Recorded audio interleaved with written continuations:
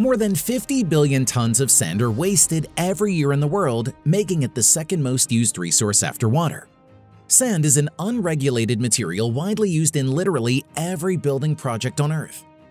With the amount of sand that humanity uses in a year, a wall 88 feet wide and high can be built around the Earth. And it would seem that this building material on Earth is inexhaustible. But as it turned out, world construction may soon stop due to the lack of sand. How can we run out of a substance that can be found in virtually every country on Earth and that seems to be virtually limitless?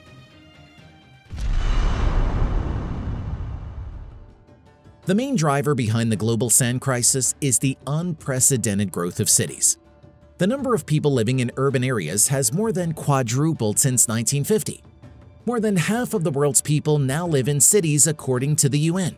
And another 2.5 billion will move there in the next 3 decades, the equivalent of adding 8 New York-sized metropolitan areas each year. All this requires a staggering amount of sand. Every apartment building, skyscraper, office tower, and mall that is built anywhere is made of concrete, which is essentially just sand and gravel glued together with cement.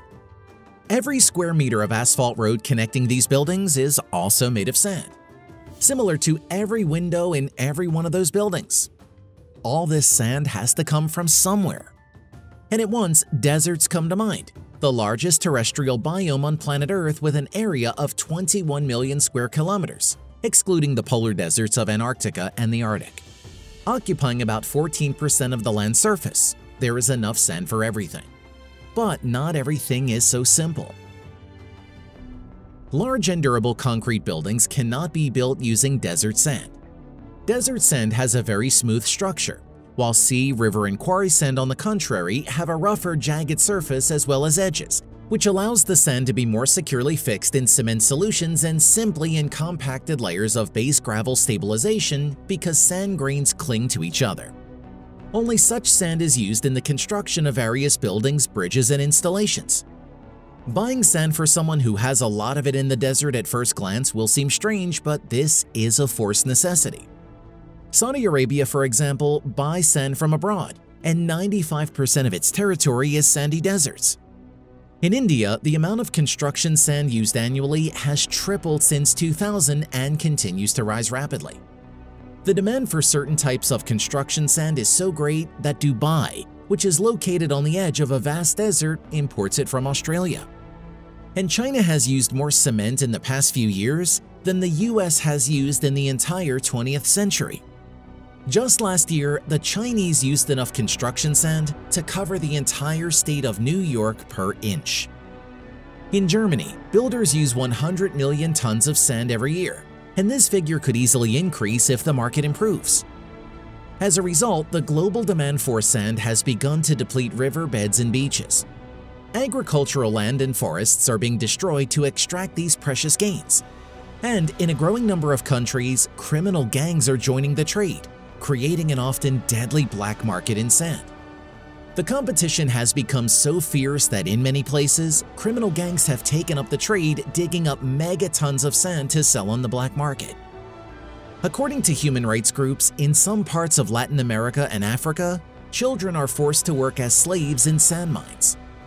Gangs operate here like all organized crime in the world. They bribe corrupt police and government officials. And when they deem it necessary, they attack and even kill those who stand in their way. In June 2019, José Luis Alvarez Flores, an environmental activist from the southern Mexican state of Chiapas, who opposed illegal sand mining in a local river, was shot dead. 2 months later in Rajasthan, India, policemen were shot as they tried to stop a column of tractors transporting illegally mined sand. As a result of the ensuing firefight, 2 miners were killed and 2 policemen were hospitalized. Violence due to the sand trade has claimed the lives of people in Kenya, the Gambia, and Indonesia in recent years. Delhi Special Court jailed a boss of VV Minerals, the Indian sand mining giant, and former Environment Ministry director, for bribery. A mining baron who denied allegations of illegal sand mining was caught paying university tuition fees for the official's son in exchange for an environmental permit. The sand problem came as a surprise to many, says Pascal Peduzzi, a researcher at the United Nations Environment Program. But we can extract 50 billion tons of any material a year without having a serious impact on the planet. Ocean dredging has damaged coral reefs in Kenya, the Persian Gulf, and Florida. Sand mining is destroying marine habitats and muddying the water with sandy plumes that can affect aquatic life far from mining sites. Fishermen in Malaysia and Cambodia have lost their livelihood due to dredging. In China, reclamation has destroyed coastal wetlands, destroyed fish and sandpipers' habitats, and increased water pollution. And then there is Singapore, the world leader in land reclamation. To create more space for its nearly 6 million inhabitants, the crowded city-state has expanded its territory by an additional 50 square miles of land, consisting of imported sand, over the past 40 years. The collateral damage to the environment was so great that neighboring Indonesia, Malaysia, Vietnam, and Cambodia have restricted sand exports to Singapore.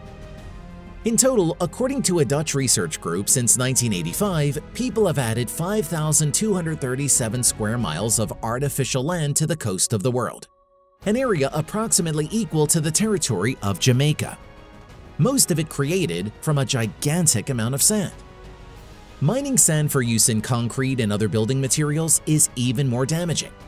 Sand for construction is most often mined from rivers. Grain is easily lifted with suction pumps or even buckets and transported in boats. But the deepening of the riverbed can destroy the habitat of benthic organisms. Whipped-up sediments cloud the water, suffocate fish, and block the sunlight that supports underwater vegetation. Let's look at just one river. The Mekong Delta in Vietnam is the source of half of the country's food and most of the rice that the rest of Southeast Asia consumes. 20 million people live in this area. River sand mining is contributing to the slow disappearance of the Mekong Delta.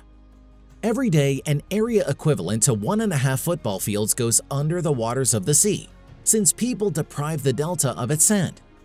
To make matters worse, dredging on the Mekong and other waterways in Cambodia and Laos is causing riverbanks to collapse and fields and even houses to slide down.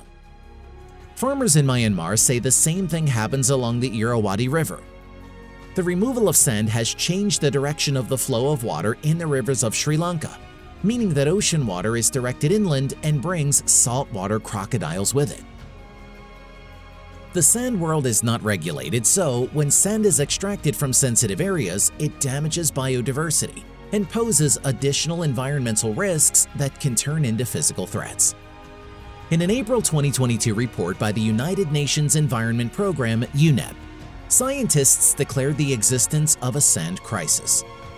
Given our dependence, sand must be recognized as a strategic resource, and its extraction and use must be rethought, the document says. Meanwhile, urbanization in the world is growing rapidly. If urgent measures are not taken soon, construction may have to be stopped due to a lack of sand.